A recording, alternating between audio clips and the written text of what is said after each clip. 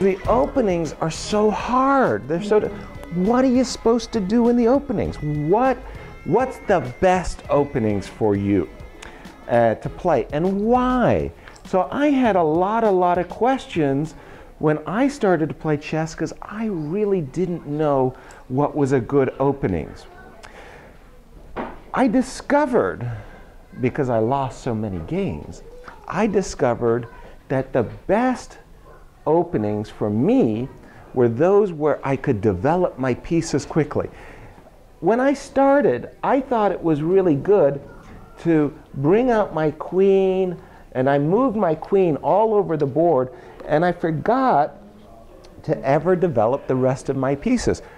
The crazy part is sometimes I won the game by doing that, but usually it was a very bad idea, and oftentimes I'd lose my queen. And if I lost my queen, I didn't even know how to play chess.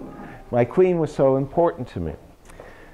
But then I got better, and I realized that the best thing I could do in the openings is to get my pieces off the first or last rank as quickly as I could.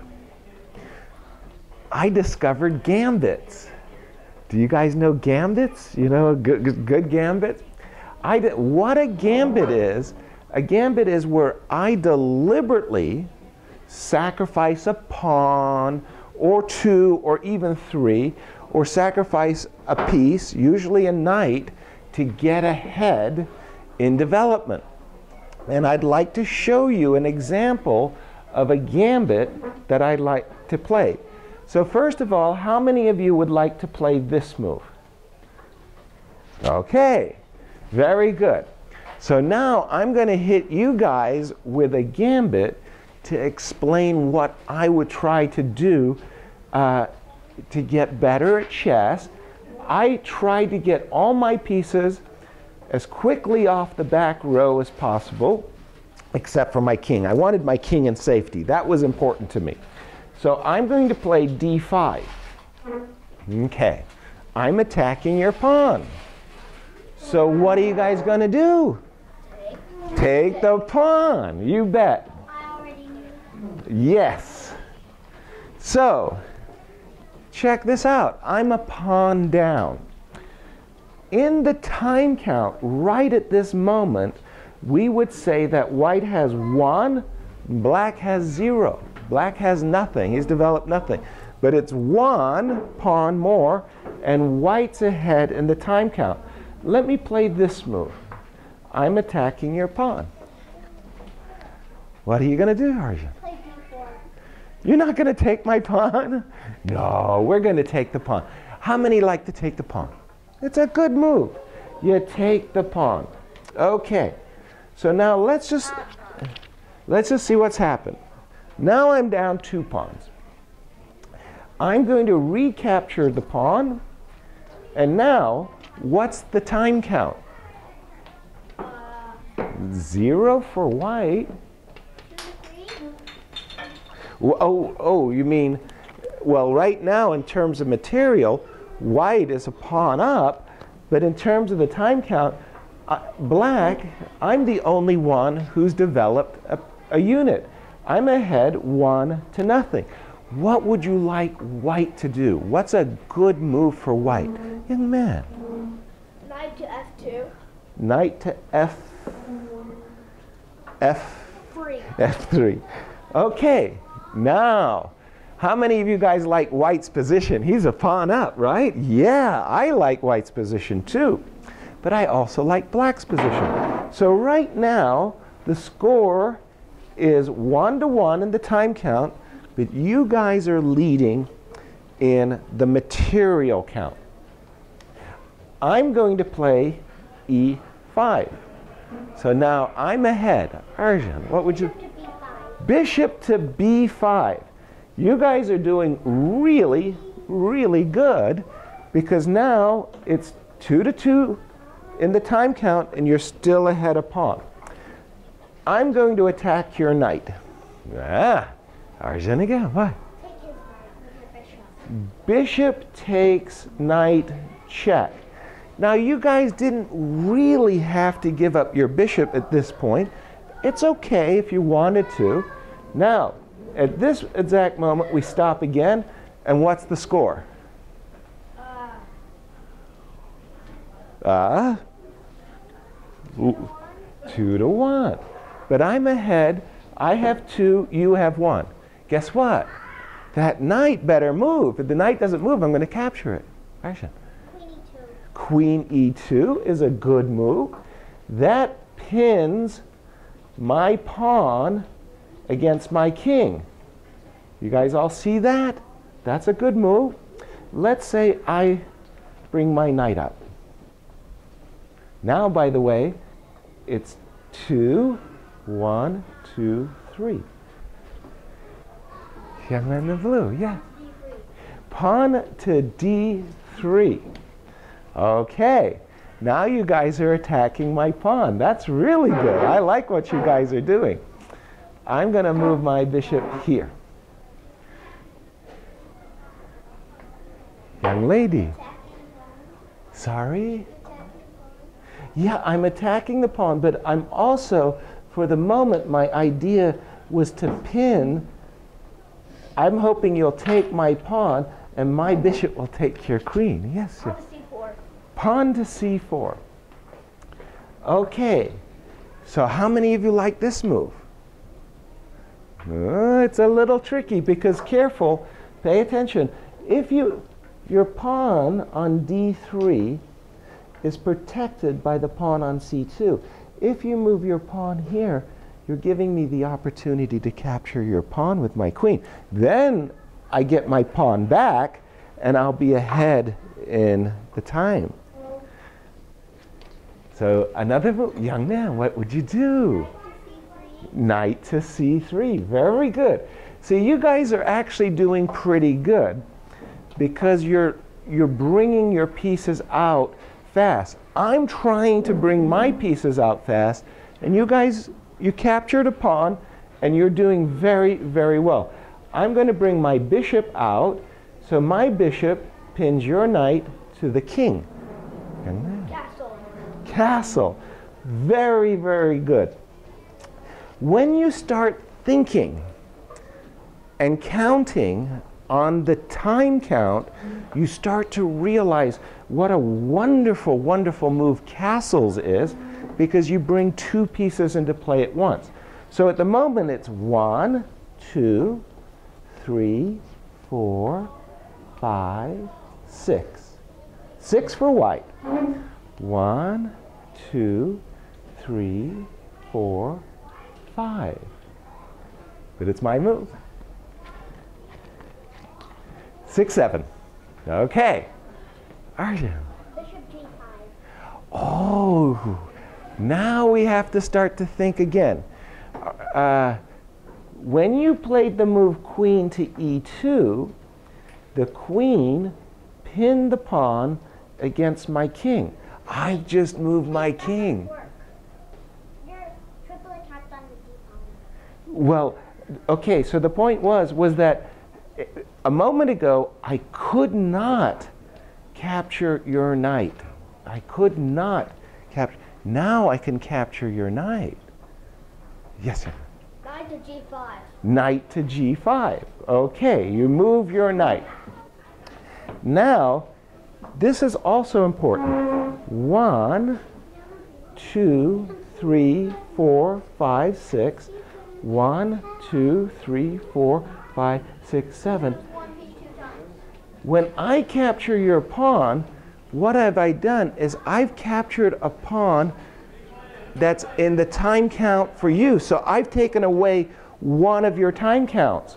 1, 2, 3, 4, 5. A moment ago you had 6. Now you only have 5. I'm attacking your queen. My bishop is protecting the pawn. My queen is protecting the pawn. What are you guys going to do, young man? Pawn takes D3. Pretty good. What do you guys think I'm going to do next? Bishop takes D3. Bishop takes D3. Now, what has happened is I've won. Yes, young lady. That's exactly. Well, my bishop is about to take the queen. When the queen moves, I'm going to take the rook, so that will be a skewer tactic. Okay, but let's count what happened. 1, 2, 3, 4, 5. 1, 2, 3, 4, 5, 6. I won my pawn back, and I'm about to win material. The gambit paid off for me. That worked out pretty well. Let's go back to the start. Because remember, at the start, you're white, and you guys have the advantage. You have the opening move. You get to bring out your pawns and pieces before I do. But what you just saw was a gambit where I deliberately sacrificed a pawn to get ahead in the time count. Let's do it again. Okay? We'll do a different one this time. You make a different opening move. We're going to be really clever this time. Let's say you guys open up with the queen pawn. Yes, Arjun. What do you think? D5 and C4. D5 and C4. Okay. So this, of course, is the queen pawn opening. And I like to do a different kind of a gambit. I played knight f6. Okay? I developed my knight. Arjun. If C4, C5. This is the gambit that, now C4 is the most common move. The top grandmasters in the world play C4 on their second turn. So at this very moment, it's 2-1. Clear.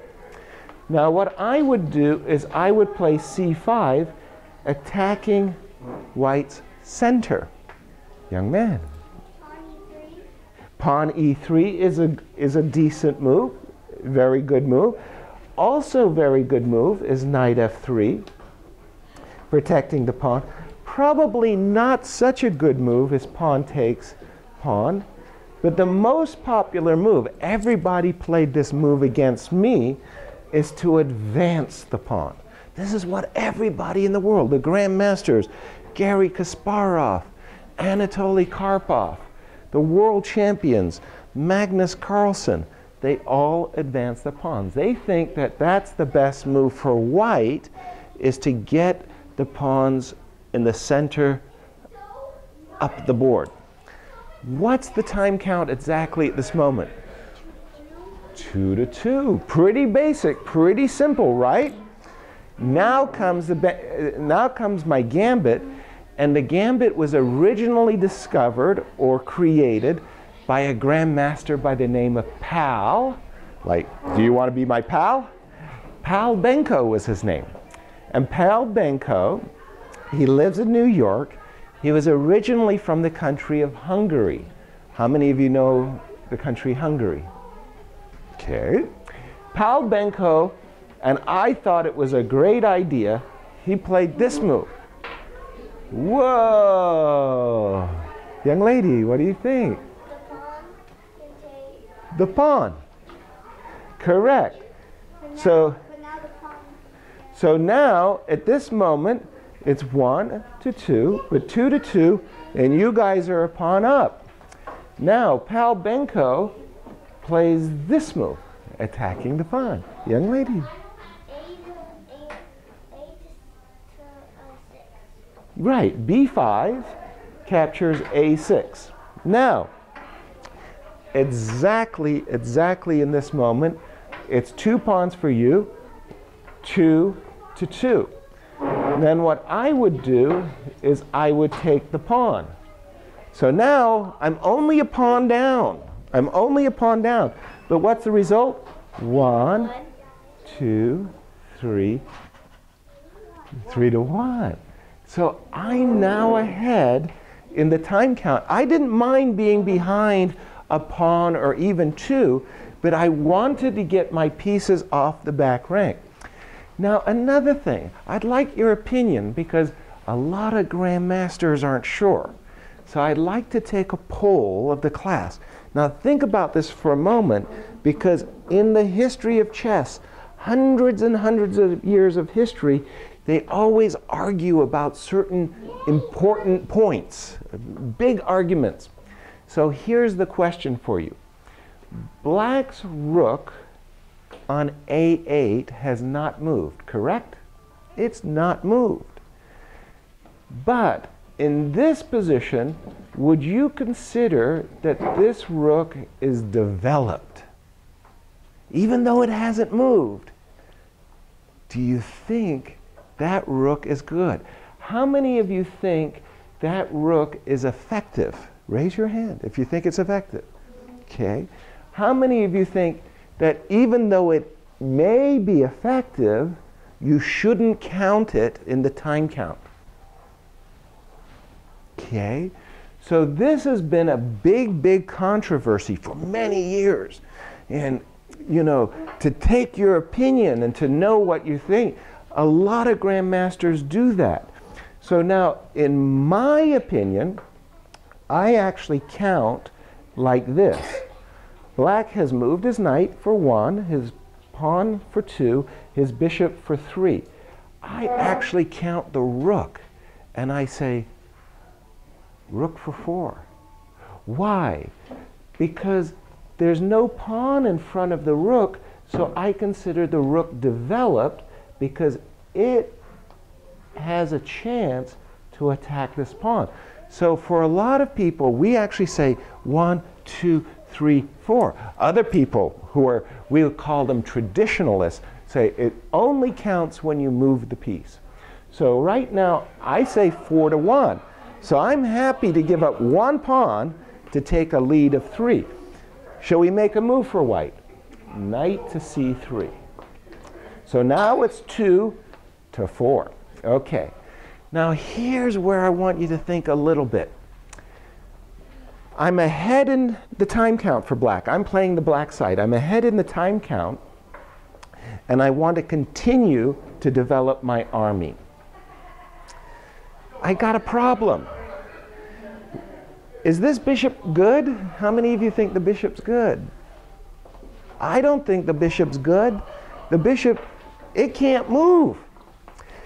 If I try to develop the bishop this way on the F8 to A3 diagonal, if I try to develop the bishop this way, guess what? I got a problem, right? Exactly. 2 pawns are blocking it. So I want to develop my bishop in a different way. I'll play G7, G6. If I put my bishop here, is anybody blocking it? Only the knight. Only the knight. Okay, I'll play G6. What move will you guys play? Young man. The bishop to G5. Bishop to G5. That's pretty good. You're developing a piece. I'll go here. Now let's count just a second. 1, 2, 3. 1, 2, 3, 4, 5, 6. I'm still counting the rook, even though you may not. What's another good move for white? Arjun. Bishop takes F6. Bishop takes F6. Okay, that's an even trade, but now what's blocking my bishop? Nothing. My bishop's empty. Okay, go ahead, continue the game. Who would, what move is good for white? Young man.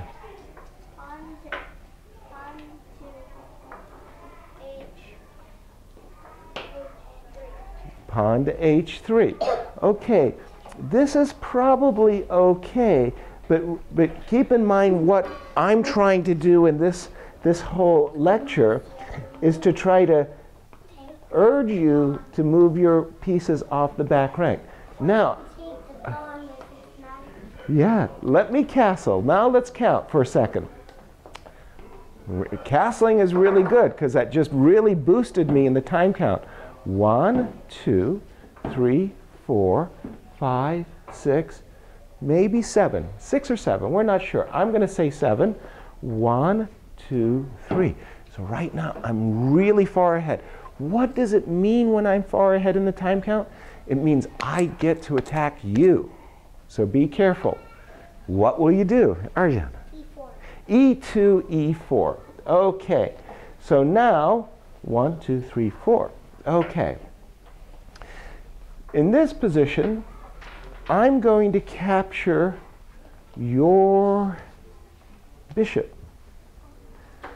So I'm going to let you recapture with the king. Okay? So now you can't castle. You can't castle. When you fail to castle, remember our whole army is a team, right? And you got to talk to your team members and you got to ask them how they are feeling. Are they feeling good? When the white general talks to the rook on h1 and asks him how he is feeling, what do you think the rook is saying? Sad. Very sad. He's not happy. It's going to take white a number of moves to get that rook into play.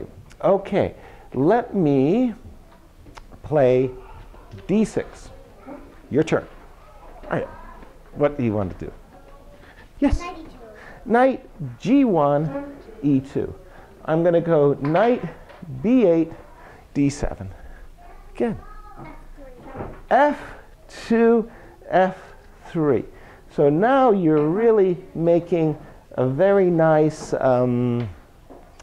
chain. Yeah, I like that. That's a good way of putting it. Chain. Okay, I'm going to bring my queen here. Now what am I attacking? What? Go ahead. Raja. The B2 pawn. The b2 pawn. See, because I'm ahead in time, it means I'm going to get to attack you guys faster than you can attack me. Young man, what do you think? I'm attacking the pawn on b2. I'd use the knight on c3 to a4. Knight on c3 goes to a4, attacking my queen. Now remember when I was asking you a while ago, was this rook developed? And then maybe some of you were doubtful. You can see that in this position, I could take the knight. Ooh. I could take the knight, you would take my rook, I could take the pawn. So I could sacrifice an exchange for development. But how about this move? How about I move my queen here? I'm attacking the knight with the queen as well as with the rook. So now, again, let's do the time count. 1, 2, 3, 4, 5, 6, 7, 8, maybe 9. 1, 2, 3, 4, 5, 6, 7. But you guys have an extra pawn. What do you want? What do you think? Pawn to b3. You ready to give me your rook? Fine. Young man, what do you? A3. I will take the knight. Ooh. Young man, what do you? But if you play b3, thanks to my open bishop, I could take a rook. Would you be happy? Now who would be ahead? Yes, yeah. You would be ahead, and you should probably play knight Knight A to c3. Okay, but that means that you've come back and I'll recapture my pawn. Ooh. So now we're even, Stephen, and I have a lead in development. At a certain moment in the game, I stop using the time count. I no longer think about the time count. When do you think you should stop counting? At what time? Arjun, when do you stop counting? So when you took my knight, was there a drum roll and that's the end of the opening, everybody? I'm not sure. So I define it as follows. When do I stop using the time count? The moment my rooks are connected.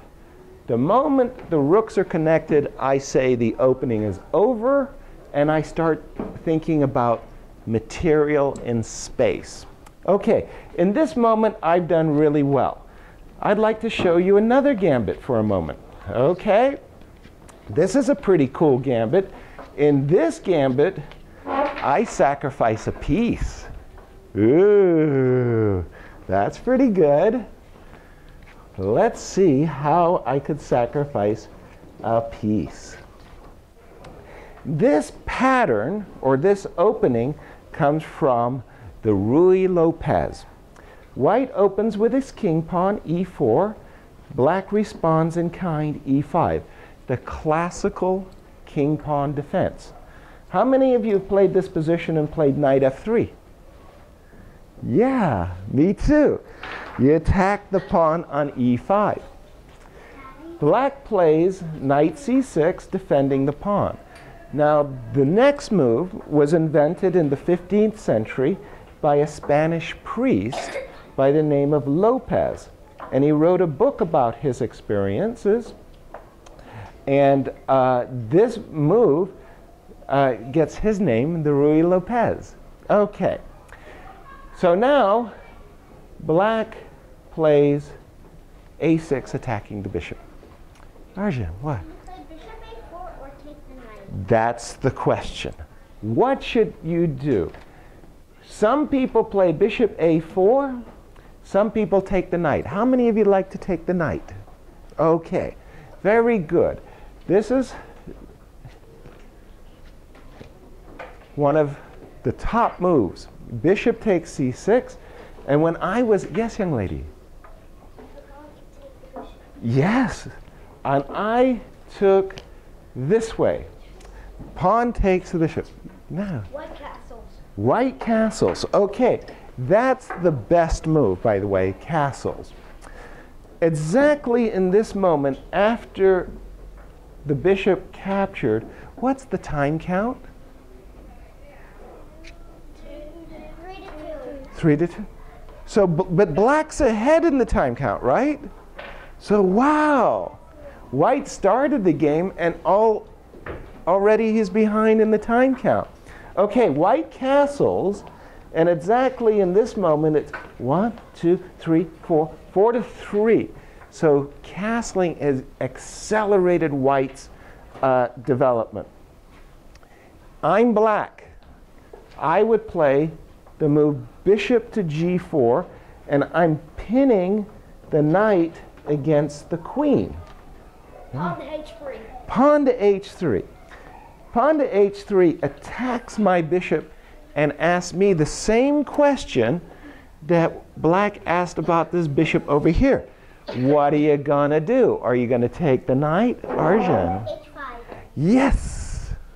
That was the move I liked to play. I loved the move h7, h5. Am I crazy? Did I just leave my bishop in capture? How many of you think I made a terrible mistake? Yeah. Do you guys mind if I take my move back? No. Will you allow me to take my move back? No. Didn't you ever want to take a move back? No. Never? I made it. Oh, come on. I made a mistake. I did. Can you please? No. Okay. Your turn. Will you take my bishop? Oh, you guys are really mean. I'm telling you, after this class, I'm going to talk to the club and say, these kids, they're just horrible. Okay, you took my bishop. That's worth 3. I took your pawn. Right. Exactly. How many would like to take the e5 pawn? Yeah. Wow. Wow, a free pawn. So how many are happy now with white? Yes! So that's one pawn. Uh-oh. These bishops are off the board. So you guys have a whole knight more. Now remember a moment ago, I was asking a very key question. Was that rook on A8 in that Benko Gambit developed? And how many thought it was? And how many thought it was not? And how many weren't sure? Okay. Now we're going to reverse it for a moment. See this rook? How many count it as developed? How many say it hasn't moved, so it's not developed? That's ridiculous. Okay. I count this rook as developed even though it hasn't moved because it's on the open file. Now I'm going to play, how many of you saw this coming? Me. I'm going to play queen to h4. Ooh. And what's my threat? What's my threat? If you go down to H1, then the king will still take Or H2. It will be a checkmate. Correct. I can go down to h2 or h1. You guys are a knight ahead. I know you're happy, but you're facing checkmate. Ooh. Yeah. Ooh. By the way, what's the time count? 1, 2, 3, 4. I say 1, 2, 3, 4, 5. Even though black isn't ahead that much in the time count, he's threatening checkmate. What do you want to do? 6 because if you move, because you have the other rook on A8, then you could get one of those pawns. Well, as soon as I move my rook, if I were to make a castles, then I would count it. At this moment, I'm not counting the rook because the pawn's in the way. I am counting this rook because it's open. Now, because I'm threatening checkmate here, queen h2, I'm threatening checkmate here, what can white do, possibly? Yes, f3. Probably you have two moves, in fact. You could probably play f3 to give your king a square, or f4. Same idea. We'll go with f3 for a moment. Now what can I do? Yes, yeah. The black pawn can take the white. Yes, the black pawn can take the white pawn. And then the white pawn can take the black one. Well, you got to be careful. How many of you would like to play check? Not so good, right? But I got a better move. How many of you would like to play this check, and then when the king moves, It'll be even. you could take the knight, right? How many of you like queen h2 check? That's pretty good. You get to win back your knight. But there's even a very, very strong move in the position. Young man, what do you think? Yeah. So you play g3. What this move does, it stops the, it blocks the king from moving, and white cannot stop checkmate. Yes, young man. The rook to E1. That doesn't help. Then if I go here, indeed your king can run away. But I would not go to h2. Where do you think I'd go? H1. h1. Then your king can't run anywhere, and it's checkmate. That checkmate came out of the blue, right? White was doing okay. That's patterns. As you start to play more and more chess, you start to realize that openings contain a lot of patterns. What I'd like you to do in your games, like this week or next, is try some gambits. Don't be afraid to go ahead, sacrifice some pawns, and to try to get ahead in the time count. That's so crucial in the openings. Are there any questions? Any of you have any questions about openings? How it went? How it's good? Should I show you the rook sacrifice that I saw earlier today? Yes, young lady. Would you like to see a rook sacrifice? Now, a moment ago, I just showed you pawn sacrifices. I showed you a bishop sacrifice. I was coming in to give the lecture today, and I saw two young brothers, and they were playing, and the game went e4, e5, Knight came out, knight came out, bishop came out. How many of you played this position before? Oh yeah. I know this one. The knight came out attacking the pawn. The knight came here attacking this pawn. Okay? The bishop came out here to c5, and white captured the pawn on f7. So this move attacks the queen and attacks the rook. But he can pick it. No, it can't. Oh, there's a bishop. Be careful. That bishop protects the knight, so you can't capture. Black captured this pawn with check. Whoa, that's wild. What are you? King F1. King F1. That was what was played. King F1 was the move that was played. Black moved his queen, and white captured the rook. Oh my. So look at this. Black is down an entire rook. And what's the time count? 1, 2, 3, 4. 1, 2, 3, 4, 5. But is it worth a whole rook? Ooh, we don't know yet. So black in this moment he dropped his bishop back to b6. Then what happened? Well, you guys played. What did your brother do now? You played knight c3. Okay. And then you played queen queen to c5, attacking the bishop. What else does black threaten? What else? Yes, but black has a threat. What is black's threat? Young man. Checkmate. Checkmate. Queen f2. White played bishop f7 check to get his bishop out, and black made a mistake. He moved his king here. He should have brought his king here. He moved his king here, and then to protect against the checkmate, queen e2, right? Queen e2 protected the checkmate. And then d6, yes? d6 was played, d3 was played. The bishop came out attacking the queen.